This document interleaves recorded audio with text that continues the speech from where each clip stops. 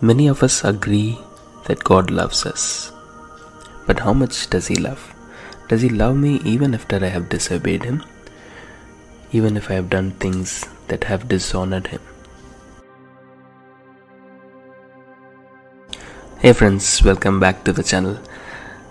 This book, The Prodigal God, was written by Timothy Keller, and it answered these questions for me. I hope it does the same to you as well. This book is about a parable which Jesus had told, the parable of the prodigal son.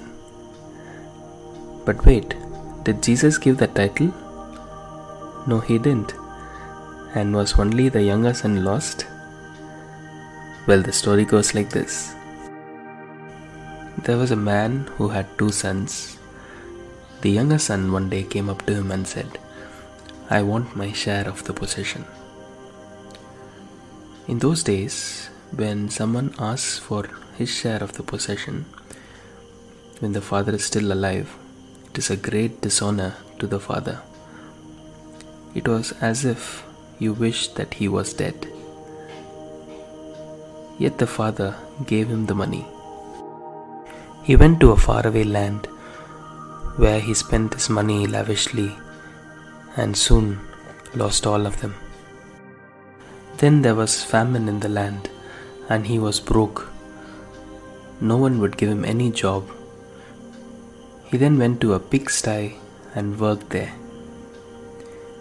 Again, in those days, Jews detested pigs, and only someone who had stooped down so low would agree to a job like that. And he was hungry and wanted to eat what the pigs ate. He was denied even that. Then he came to his senses and realized that even the servants in his father's household had food to spare. So he decided to go back to his father. He then prepared a speech to ask for forgiveness, requesting to be accepted as one of his servants. But while he was a long way away, the father saw him. He then runs to him. Again, in those days, people who were Middle Eastern patriarchs wore long robes and they never ran.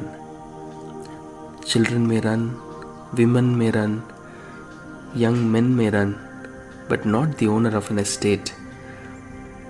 Imagine him holding up his robes in his hands and running towards his son. The son tried to say his speech, which he had rehearsed. But the father said, "Quickly, bring the best robe in the house." That should have been his robe. It signified that you are already my son. You don't have to work your way to become one. He then gave him a ring and sandals. He also said, "Kill the fattened calf. Let's have a feast."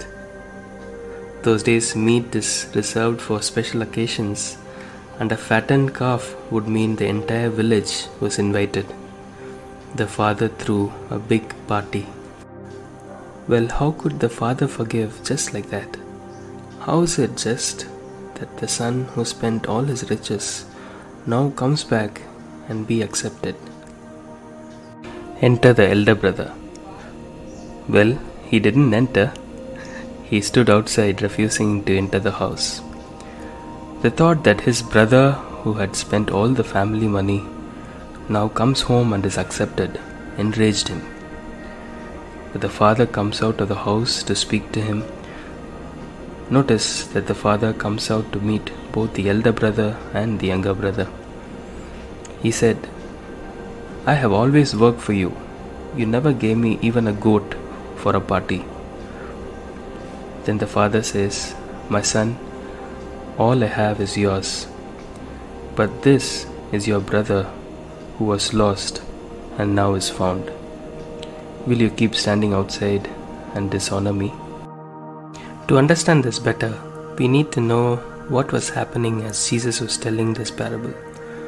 Jesus used to hang out with tax collectors and people who were termed sinners in those days. The Pharisees and scribes, who were religious people, complained regarding this, and to them he tells this story. Wait, does that make sense now? There are two types of people. The younger son, who are people who outwardly reject God and dishonor Him to the face. And the other group, the elder son, who religiously follow everything God says, yet in their heart are far away from Him. When they meet God's generosity, they rebel against Him. God comes in search of both the elder brother and the younger brother. He meets them outside the house and invites them to the party.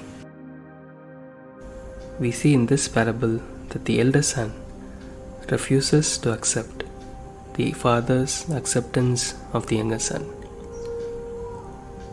What should a true elder son have done?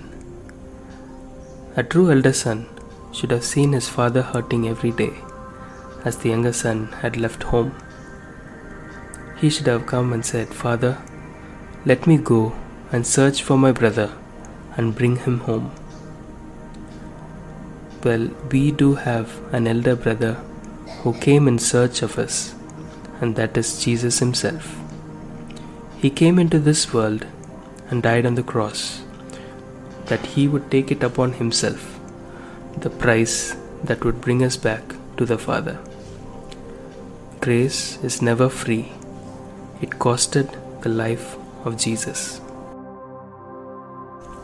According to the Merriam-Webster's Collegiate Dictionary, the word prodigal does not mean wayward, but recklessly spendthrift, that is, spending till you have nothing left.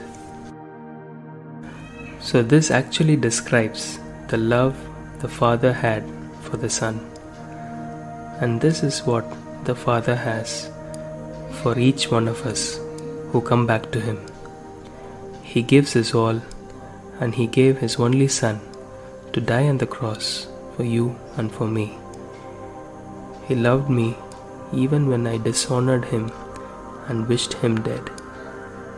So my friend, it doesn't matter where you are. It doesn't matter how low you have fallen. There is no evil that the Father's love cannot pardon and cover. There is no sin that is a match for His grace. God's arms will always be wide open, and He runs towards you as He sees you coming back. Hope this video helped you understand a bit more of God's love. Subscribe to listen to similar content. Thank you for watching. See you in the next one.